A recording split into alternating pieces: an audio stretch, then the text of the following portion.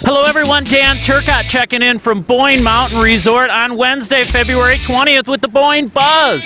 And hey, guess what happened? More snow here at Boyne Mountain. That's right, we got a storm came in yesterday afternoon, pounded us with snow overnight. All the local schools were canceled, so my son and I, along with a bunch of other powder hounds, went out and were riding POW this morning. It was great. Just another POW day.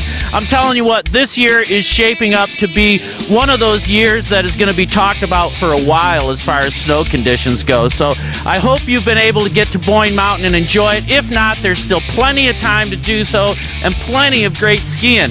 In fact, snow is forecasted again for Friday and into Saturday, and we're keeping our eye on another system that's supposed to head our way for early next week.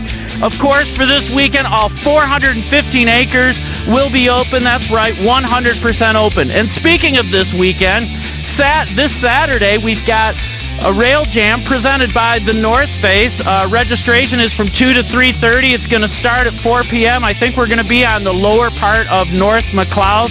Should be a great event. The North Face always provides great prizes along with Boyne gift cards for our top finishers. Also, one more thing I want to talk about are the Burton Riglet parts. We have those at both Boyne Mountain and Boyne Highlands, and what the Burton Riglet Park is a learn to snowboard area for kids 3 to 6 years old. So parents, if you've been wanting to get your youngin' introduced into snowboarding, if your kid's been bugging you, man, I want to snowboard, I want to learn how to snowboard. Well, we have the answer right here at Boyne Mountain Resort. You can inquire about the Burton Riglet Parks and how you can get your young ones snowboarding at the Snow Sports Academy desk. You want to find out more about the Burton Riglet Parks and everything going on at Boyne, go to Boyne.com.